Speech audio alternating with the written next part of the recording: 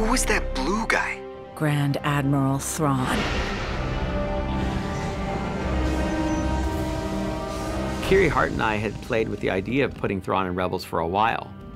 Before I ever worked at Lucasfilm or ever imagined that I could work at Lucasfilm, I loved that trilogy, Heir to the Empire. I loved the character immediately. He was just so different.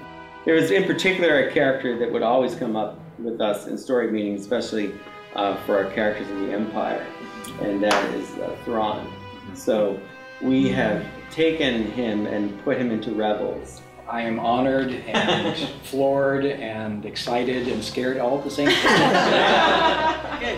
For those who don't know, Thrawn was the major villain in the trilogy of novels written by Timothy Zahn. He's a Chiss, which is the blue-skinned humanoid alien with glowing red eyes. The fact that now he was going to be realized in animation made a lot of people very excited. Hello, it's nice to meet you. Hi. She has a book to sign. Okay. When Heir to the Empire came out, I was still in high school in Kansas.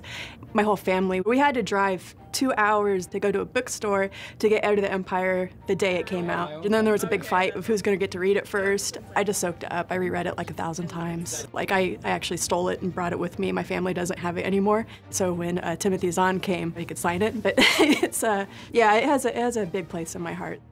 Killian, the art director, he knows I'm a huge nerd. And so he's like, "You're getting Thrawn." And I'm like, "What?" Yes, I'm nerding out about it right now, again.